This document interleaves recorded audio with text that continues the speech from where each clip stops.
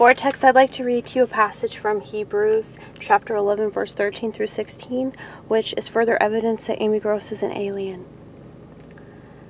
These all died in faith, not having received the promises, but having seen them afar off, and were persuaded of them, and embraced them, and confessed that they were strangers and pilgrims on the earth. For they that say such things declare plainly that they seek a country. And truly, if they had been mindful of that country from whence they came out, they might have had opportunity to have returned. But now they desire a better country, that is, an heavenly. Wherefore God is not ashamed to be called their God, for he hath prepared for them a city. Are they talking about a spaceship? I hope so.